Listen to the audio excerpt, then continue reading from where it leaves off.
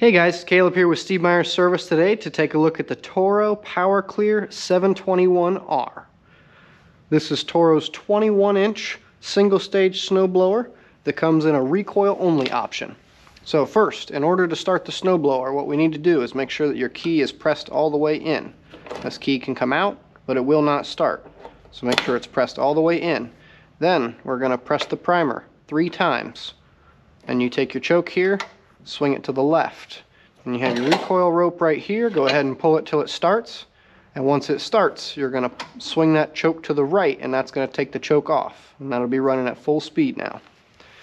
Then when you're ready to go ahead and start throwing snow, you have your handle right here. You go ahead and you pull that back. That's going to start making your auger turn. Now, because this is a single stage snowblower, it does not have self-propel. However, if you pick up slightly on the handle, that is going to allow the rubber paddles to contact the surface, and it will actually help pull the snowblower along so that you do not have to push as hard. Then, when you're ready for the auger to stop turning, you let that handle go. You can easily direct your snow left or right, and then you can move it near or far. Then you got your gas tank right here. Simply twist the cap to take it off, and turn the cap to put it back on. Okay, that's the Toro Power Clear 721R.